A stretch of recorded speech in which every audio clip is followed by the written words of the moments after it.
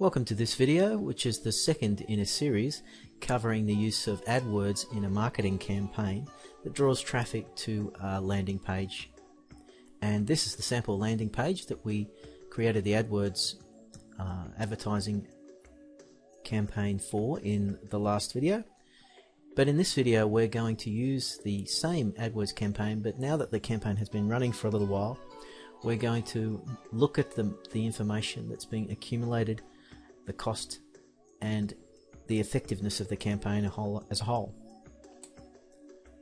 So here you can see I've already logged into AdWords and I've opened up the campaign. I'll just open up the particular campaign that we were working with in the last video.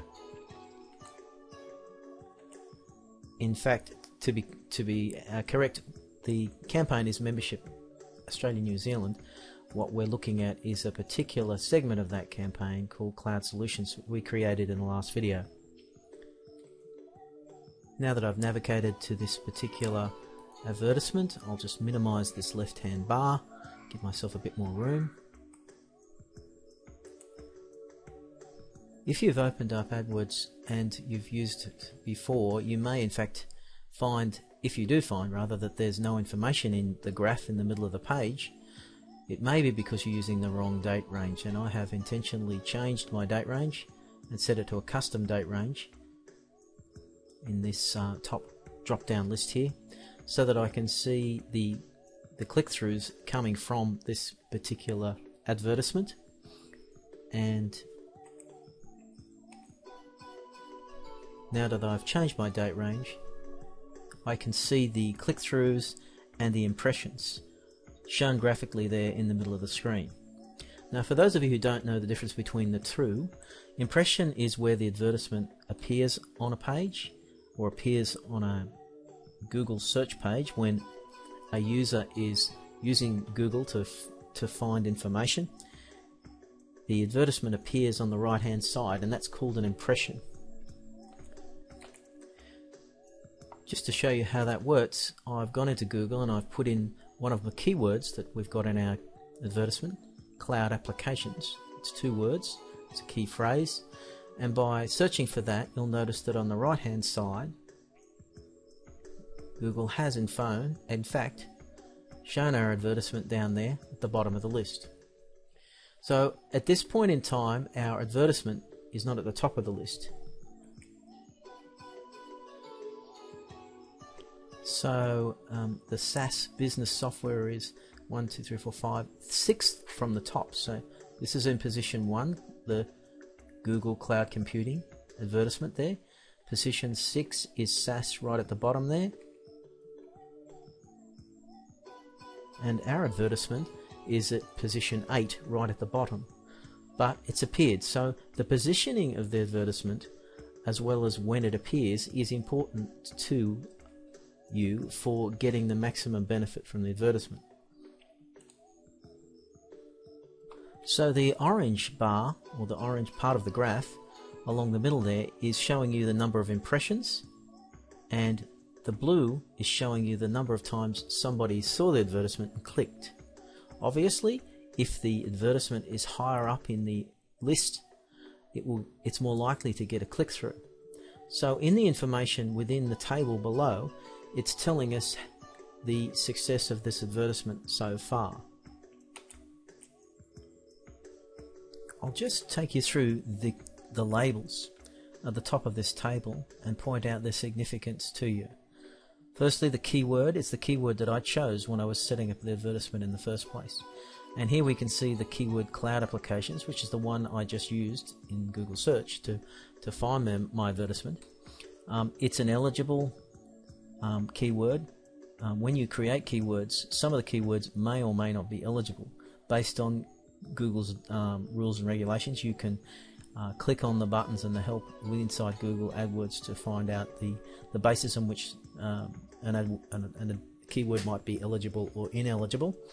The maximum cost per click means that at this point in time, cloud applications costs us $4.50 every time somebody clicks on it. So indeed, with 9 clicks, it's cost us nearly $45 for this particular keyword to be available, and $45 worth of clicks have already come through as people inquiring upon our product based on the keyword that they've chosen in their search. Sorry, $34. There it is there. Impressions means the number of times this word has resulted in this advertisement being shown on the right hand side of the page, of the search page. So 3,021 times. The average position is 4.3, meaning, as we just saw a minute ago, when we did our search just then, it's at position 8, which is at the bottom of the list, which is good. It's better than at least being on the next page. If it had dropped any lower, it wouldn't have even come up on the first page of this search. But position 8 this time with this search. At other times of the day, it may come up as position 1 or position 2. So what the column is showing us back in Adwords is that based on it's being shown on a page 3,021 times, Google has positioned it on average at position 4.3. So it's not position 1 or 2, but at least it's not getting rolled onto the second page of the search, which is a problem because in a lot of cases people don't click on the second page. They get most of their results from the first page. So if I continue to scroll down the page, the labels stay at the top there for me, and I can see some of the other keywords. Some of these keywords have been marked by Google since I put the advertisement in a good few weeks ago as below the first bid. See the orange below first bid mark comment there under the status column, the third column. So that's telling us that in most cases this CRM applications keyword won't get used because others are bidding higher for that keyword during key times of the day. And my bid at $4 means that I've only had 755 impressions, and it's probably been at the time of the day that isn't necessarily a time that people would be searching. So it's understandable therefore that I'm only got one click through from that keyword at $4. As we're scrolling down the page, other keywords you can see won't have any clicks at all. And for the purpose of examining the success of the keywords that I am using, what I might do is just go to the top of the page and apply a filter so that I can review only the keywords that are actually performing, which will be my first exercise. So at the top of the page there, if I use the filter, and I've already got a filter there, I can add a new filter by pressing create.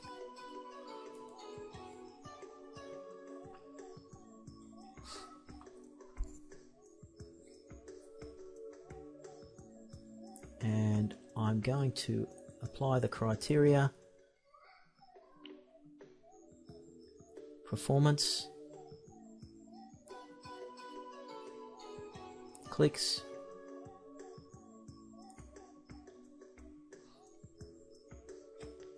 greater than 1, greater than or equal to 1.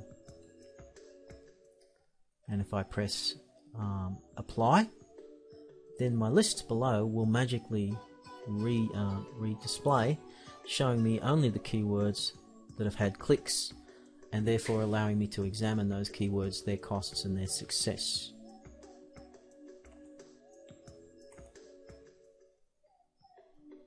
Now I use this filter quite a bit, so I would recommend to you that you click on the save the filter and give it a name and then apply, so that you can pull it up and use it again. And I'll just show you I've already done that.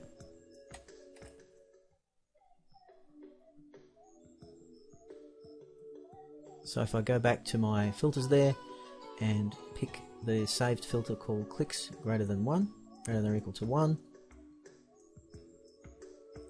it's there for me to use any time I choose.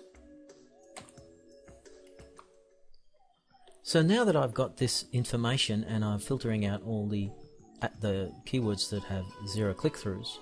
This in itself is a useful piece of information for me to print out and discuss with my colleagues back at the office. So the download button there in the middle of the screen allows me to download this particular report as an Excel file and then use that in discussion with the rest of the organization. So it's going to be called, it's already come up and said keyword report.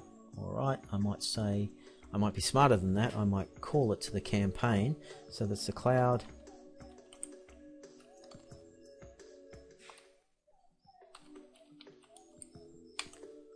and I'll say July 2013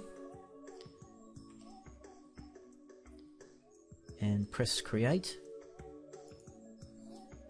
which will bring that report in an Excel format down into my machine. Now I don't actually have Excel on this machine, so I will save it in that format onto a file locally, and then I'll upload it into the cloud application as a part of the management reports for my campaign.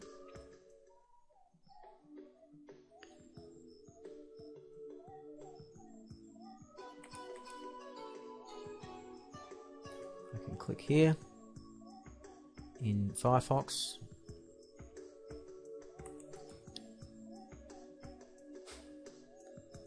and saving that file into my local temporary directory.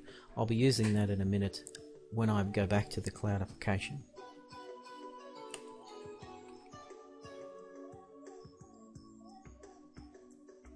Next is I want to save this Excel document against the campaign that we're running, and here I've opened up the cloud application and navigated to all the campaign, the Adwords campaign, where I would be not only putting my details about the Adwords campaign, and as you can see here on the details tab, I'll probably have stored underneath there the link that I put against this ad in the last video, including the keywords that I chose. I'm just keeping that there for safekeeping or in case I want to reference it later. But against this this particular campaign, I've got a Documents tab, which is a convenient place to keep this Excel spreadsheet, the download spreadsheet for this particular advertisement, because by keeping the Excel spreadsheet against the advertisement each time I print it, I'm effectively creating a central place where anybody interested in this campaign and its performance can go and download the reports showing the click-throughs and the impression activity for this particular advertisement at any time. So I'll just use the upload button and select my category of information. In this case it's a marketing promotion.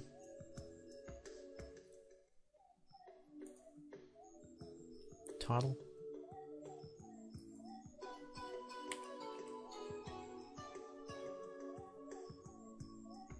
I can put some notes in there if I choose to. Choose my file.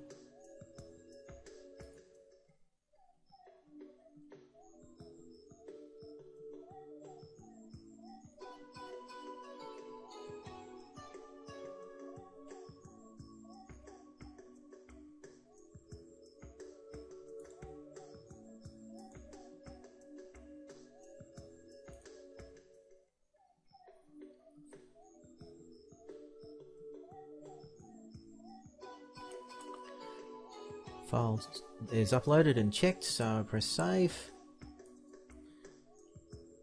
and that report will be recorded against the campaign for me to access in the future or for others in my team to share with. Just a quick note on this: if next month I produce the same report again, rather than uploading the document in its entirety again, what I would use is the ability to upload another version of the document.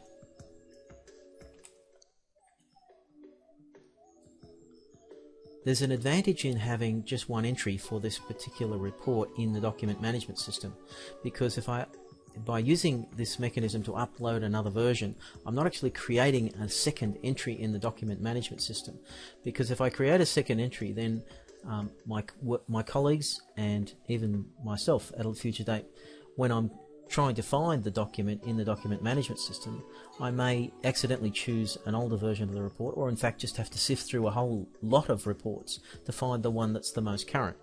The document management system has this capacity to store multiple versions.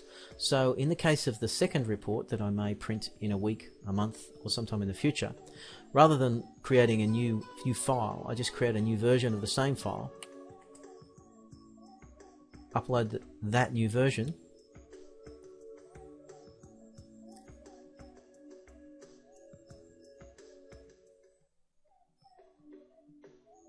and then press save.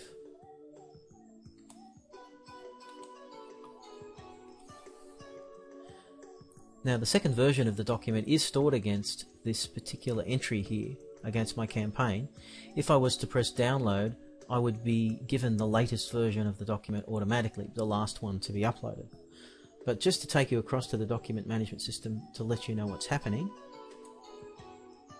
in the document management system, you can see we only have one entry for this particular report from the campaign. And if I whip across to version control, I can see that at various points in time, this person has uploaded two different versions of the same document. And the default one, the last one, is the one that will be given to any user that's using the download button. The advantage of this is that I can actually click on a particular version and then download that version, allowing me to see old versions or older reports. But if anybody is running the report, or sorry, downloading the report from the campaign or wherever it's situated in the system, they get the latest version of that report.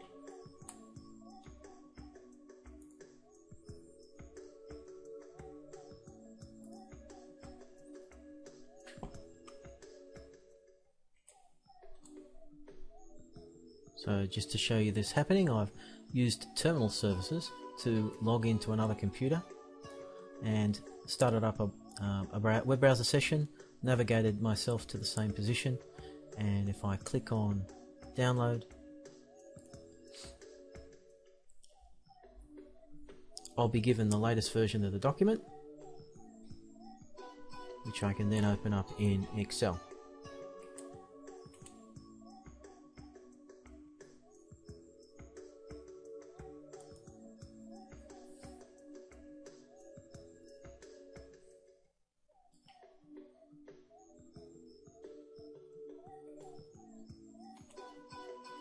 There's my report from Google that I can clean up a bit,